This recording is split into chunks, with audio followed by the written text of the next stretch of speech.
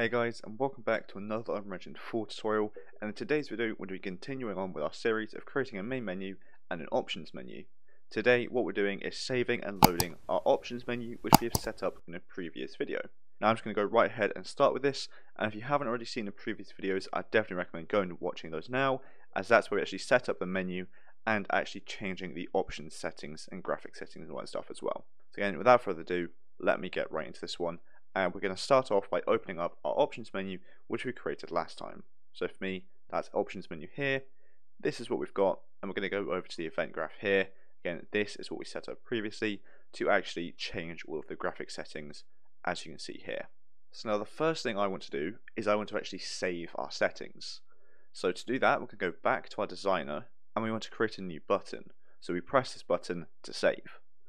So what I'm going to do is duplicate my back button, as it's basically going to be the same thing. So select it, hit Ctrl C, select the canvas panel, hit Ctrl V. Now I'm going to move this back button all the way to the bottom right. So let me get it to the same level, and then I'm going to move it to the bottom right, as that's just where I want to have it. So it's next to the optimal settings over here. And here we are, this is roughly where I want it to be. I'm also going to change my anchor to be in the bottom right, like so. And you can obviously move it about to make it look a bit better for you, but this is how I want it.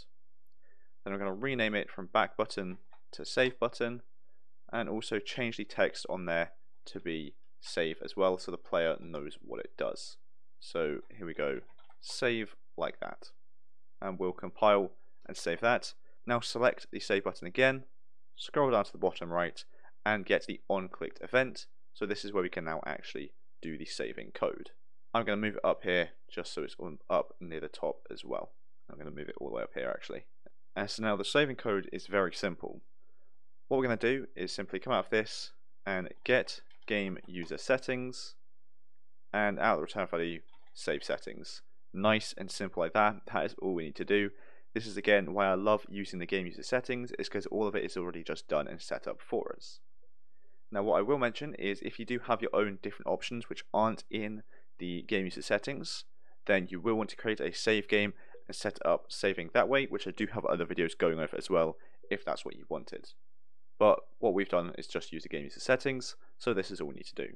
What I'm also going to do is right click, add a custom event, naming this save settings, connecting that into the game user settings there, and we'll compile and save that.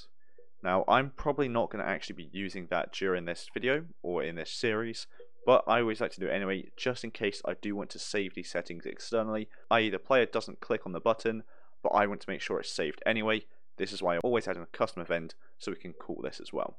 That's just why I'm doing that. I'm going to select this all, press C to comment it, naming this save settings. And the load settings is just as simple as this. So what we're going to do is we don't want the player to press the button to load the settings, we just want to load the settings when they start the game. So we're going to be doing this just via a custom event. So I'm going to go over to the right to get some space, right click, add a custom event, naming this load settings, like so.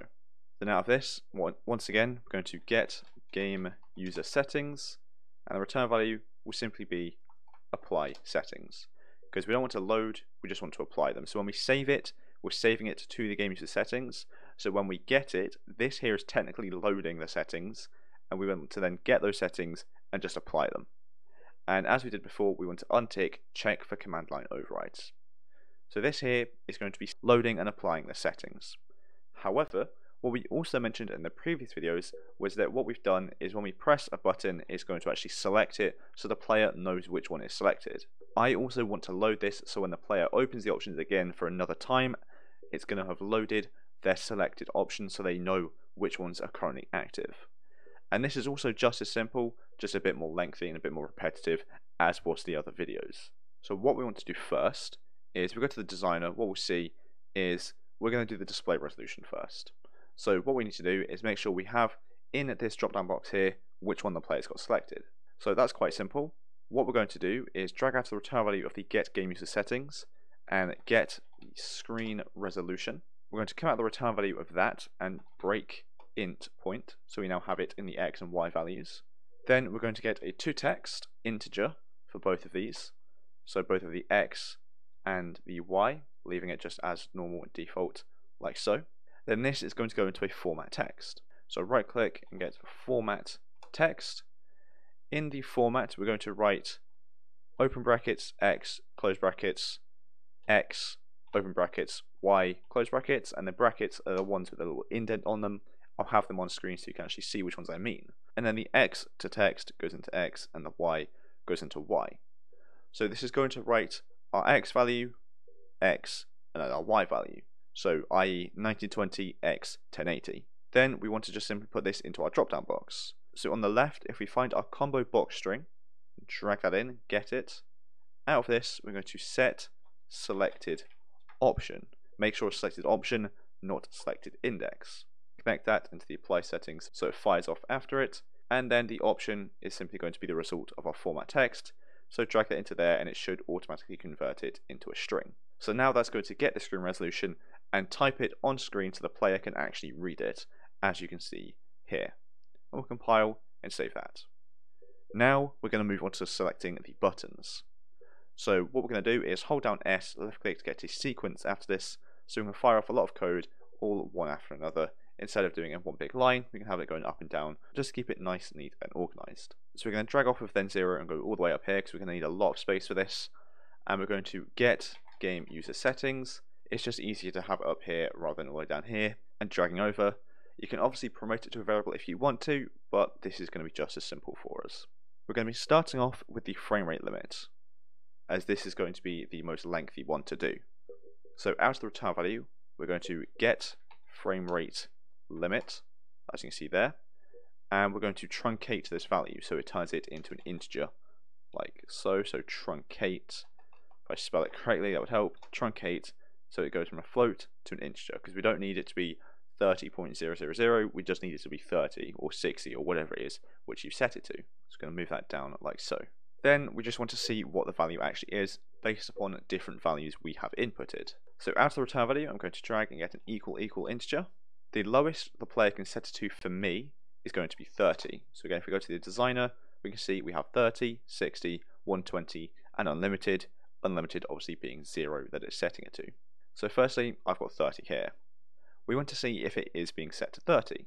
So we're going to hold down B, left click to get a branch, with that being the condition, connecting into the game user settings, and true means the player has selected 30 FPS as their frame rate limit.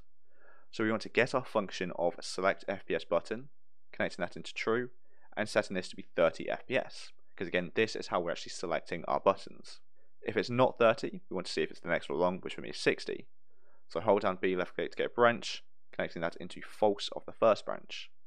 The condition for this is going to be another equal integer, so we can just duplicate that there, connecting it into the truncate again, this time being a value of 60. And we're going to just straighten that to keep it organised. I'll move up just to maximize space. Then again, select FPS button function, this one being 60 instead of 30. Then we'll do this again. So I'm going to copy all of these, so the equal branch and function, Control C, Control V, connecting it into false there, this one into truncate, and the value this time being 120. Then obviously 120 there, copy and paste one final time, into false, into the truncate, and this one is going to be equal to 0, because for me the last one is unlimited, which is obviously 0. So I hope that makes sense as to why we've just done what we've done. We're seeing what the current FPS value is for the player, and then just selecting the button based upon that. I'm going to again move these closer together just to maximize space, and then I'm going to move these up like so. Now the next ones we do are going to be a lot more simple than this. The only reason we have to do this is because the frame rate limit is a bit more tricky, as there's lots of different values, whereas the other ones is going to be a value of 0, 1, 2 or 3, so we can actually do a switch on int to keep that looking nice and organised later on. So we'll compile, save, that's now the FPS done. And as again, we've done this on the load, so every time we load the settings, it's also going to load the buttons. So let's now move on to the next options, which for me is going to be the view distance. So we'll come out of then 1 and get game user settings, moving that up here. I'm just going to do it in rough places and then move it later on once I've finished it all. As to the return value, we're going to get view distance quality. Return value of that will be a switch on int. So it's going to fire off a different execution pin based upon an integer which we input. So again, for me, it's going to be either 0, 1, 2, or 3.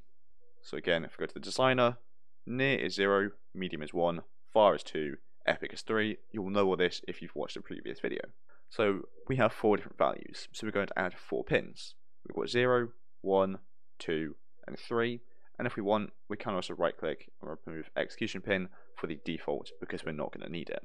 So then, as you may have guessed, obviously depending on what the value is, we're going to change our function to select a different button. So if we select view distance button, connecting that into 0, that's going to be near. Connecting it into 1 is going to be medium. Connecting it into 2 is going to be far. And connecting it into 3 is going to be epic. Very simple, and again, that's all we need to do for that one. I told you it would be a lot easier than doing the FPS. That one was just a tricky one that we had to do. So I'm going to move this down a tiny bit, like so. And really, all of them now are just the same process that we have here. So what I'm going to do is select all of this, Control C, Control V to put it down here, and then connect this into another execution pin of then 2, dragging that into there, and then all we need to do is just change it from get view distance to instead get post processing quality, I believe is the next one. Delete that, input that into there, and then all we need to do now is actually just change over these functions as well. But obviously everything else stays the same, it's just the functions. So we'll delete these functions and we don't need to copy them next time, do we? Although it was good to keep it aligned. So what we're going to do is select post processing button, being low, connecting it to 0, then just duplicate this again and then just change it to what it needs to be, i.e. medium, then high, then epic. So as it has been with the other videos, this is going to be a repetitive process, but I'm going to be showing you all anyway, just so you know what you're doing and so you don't get lost in anything. But again, this is really the bad thing about options menus, is they are very repetitive. And I might just give that a bit more space in between them. Copy and paste down here. And the reason I'm doing the functions as well is just so I can get the spacing all set up here, like so. Then this one is going to go into another execution pin on the sequence, changing it from get post processing to, you can see up here, get anti-aliasing quality. Connecting it into there like so, and changing over the functions once again, one final time. 0 is low, copy and paste. 1 is medium, copy and paste. 2 is high, copy and paste. And 3 is epic. Simple as that. Then we'll copy and paste all of this once again, moving it down here into another execution pin on the sequence. This time it's not post-processing, anti-aliasing, sorry, it is now the texture quality. So we'll put that into the section there, changing over these functions. So we'll delete these, move it down, low, medium, high, and epic, as we have here for the text quality. So again, what this is doing inside of our function is just disabling and enabling different buttons so the player knows visually which one is actually selected for their current options menu, for their current option. And we'll duplicate this one final time for the shadow quality now. So one more execution pin, connecting into there, changing text quality to shadow quality. And then we do have another one to do after this, however it is going to be different, which again I'll obviously show you. The text quality is now shadow quality, but again everything else is the same. It's going to be low, medium, high, and epic, with being 0, 1, 2, and 3. So I've now got that done there. So now there is one final thing left to do, and that is the window mode. Now this is going to be slightly different. There's only 2 buttons and 2 options which we have, however we're doing it slightly differently and also very efficiently. So we'll add another execution pin on here, drag all the way down out of it down here, and again get game user settings like so, and it will go down here, and out of the return value we're going to get full screen mode. That's what it's actually called, not window mode but full screen mode. And you'll notice the return value of this isn't a float or an integer, it is actually an enum, so it's an enumerator. So we drag out of this and we can still get a switch, this time being a switch on E window mode, connecting that into there. And with this you'll notice again we have full screen, full screen, and windowed. All we used is full screen and windowed. So very simply, same thing again, select window mode function, this one being full screen, and this one being windowed. Nice and simply done like so. We'll compile and save that. And this is now the loading and saving of our options completely done and set up. I'm just going to move this a bit here, just to keep it a bit more organized. And then select all, hit C to comment it, naming this load options. So again, this looks like it's quite a lot, but this here really is all we need for loading the options. Everything else is just visually allowing the player to see which option they have selected, so it's selecting the buttons. So we'll compile and save that. And one final thing, what we can also do is when we set the optional settings, the optimal settings, sorry, down here, instead of pressing apply hardware benchmark, what we can do is simply save settings. So let me call the function instead, call function save settings, and then call function apply settings, or not apply, sorry, load settings. And what this will do is it will now also visually display which options have been set by using these here. So before the player couldn't see what the optimal settings were, now they actually can. So we'll compile and save that. Now we actually need to call this load settings button. So what we're going to do is close this. All we need to do is open up our main menu widget, go to the graph, and we're going to change how we open the options menu slightly. So what we're going to do is get event construct up at the top here, and out of this we're going to create widget with the class being our options menu, and out of the totality of this we are going to promote it to a variable, naming this options menu, and out of this we're going to then not add viewport but instead load settings. So call the function which we just created, so when we open the main menu, i.e. open the game, it's also going to load the settings. Now if we go back down to our options menu here, instead of creating the widget once again, all we want to do is just get the options menu variable we've created and add that to the viewport instead. So we don't need to continue to create it, we're just adding it there. And we'll compile and save that. We're going to close this, and now we're going to test it out. So if I open up my main menu level, we can hit play to see if this works. So it should have then loaded my settings which I saved previously. Give it a second to load, there we go. So you'll notice we're now full screen, as that's what I had it to previously. If we go to the options back, you'll notice that still works even though we changed how we're putting on screen. And if we go to the options, you can see these are the settings which I've got selected. Now the resolution is 1280 by 720, but I've set it to full screen. So let's also change this to 1920 by 1080 as well. But let's put it to 30 FPS and everything on the lowest possible settings. Save that, back. Let's start the game just to make sure it has done that. It has. This looks terrible. So let's Alt F4 that and then restart just to see if that did actually save and load our settings. So if we go back in, it's now full screen 1920 by 1080 as that's what we set it to be. It's loaded that. Go to the options, 30 FPS, everything was on the lowest settings, and if we press start, you'll notice this looks the exact same. So this now works perfectly for us. What we've done is we've set up an options menu in which we can save and load the settings once we have changed it, and that is also based upon actually changing the values themselves, and also the selection button as you can see here, so the player can also see what they have changed. So I'm going to save that once again. So thanks so much for watching this video. I hope you enjoyed it and I hope you did find it helpful, and if you did, make sure to like and subscribe down below. So thanks so much for watching, and I'll see you in the next one.